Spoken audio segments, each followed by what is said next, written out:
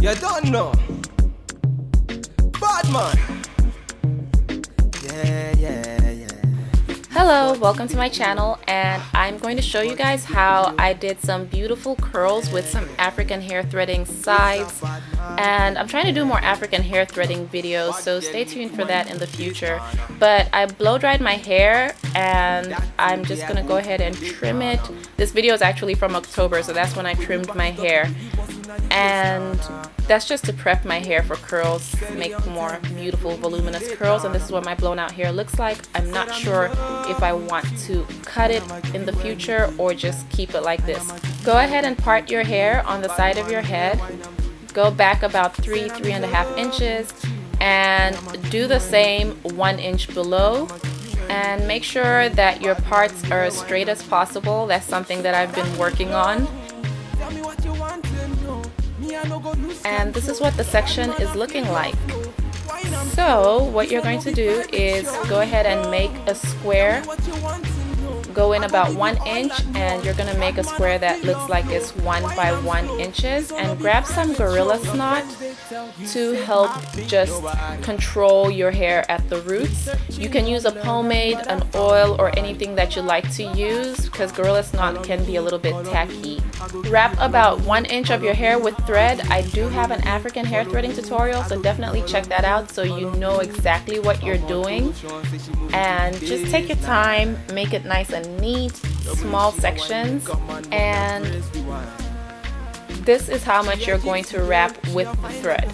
Now we're going to work on the second section and make another square about 1 by 1 inches and pin the rest of your hair out of the way. Apply gorilla snot so it can be neat, and you're also going to part this section down the middle so that way you can put the first section through it, and you're just basically feeding the braid, and wrap around it with thread. Again, you're also going to wrap this one about 1 inch down, and once you're done, you're going to grab the third section, apply some more gorilla snot. Again, use something else, maybe a pomade or something, because gorilla snot is really tacky when you're removing it, and split it in two and put the first two sections through it, and go ahead and put the sections out of the way so you can wrap this third section in thread. And you're going to wrap it all the way down to the bottom. Again, I do have an African hair threading tutorial. Then you're going to repeat the entire process with 3 more sections. And I'm using my KeraVada creme brulee to curl my natural hair, and I'm also using Spoolies hair curlers, the jumbo size. Just get a small amount of creme brulee and massage it through your hair from the roots to the ends. Then wrap the hair around the spoolie so you can make spiral curls, and just add a little tension as you wrap to make sure it's smooth as you wrap. Then you're going to close the roller and secure your ends.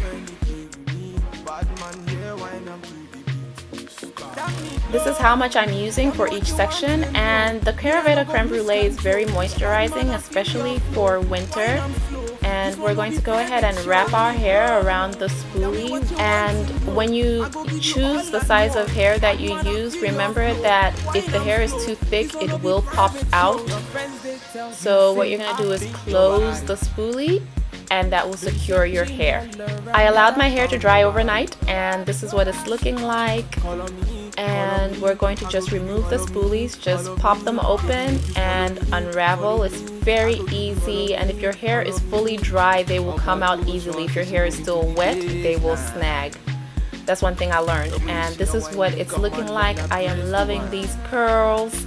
We're going to separate our hair, and I usually separate down the middle, then separate the 2 sections that I just made. And just make sure your hair is nice and fluffy, and take your time separating it. If you have to use some oil on your fingertips, go ahead and do that so you don't make fuzzy curls. Next, grab the 2 tails of your African hair threading sections and bring them down the middle of your hair. then go ahead and pin them down with the bobby pins. This is what the hair is looking like when it's just loose curls, but we're gonna put our hair up with a scalloped barrette from Montana Silversmiths, so we can just add a little bit of flair and pull 2 sections from either side to the middle of your hair in the back, and go ahead and twist the hair together just a little bit and put the barrette there to pin it down, and just snap it closed, and that's it. Thanks for joining me, everyone, and if you haven't already, please subscribe, comment, share, and definitely follow me on Instagram where I have all my pictures. I'll talk to you in the next one. Bye. Said I'm in love with you, and I'ma give you anything.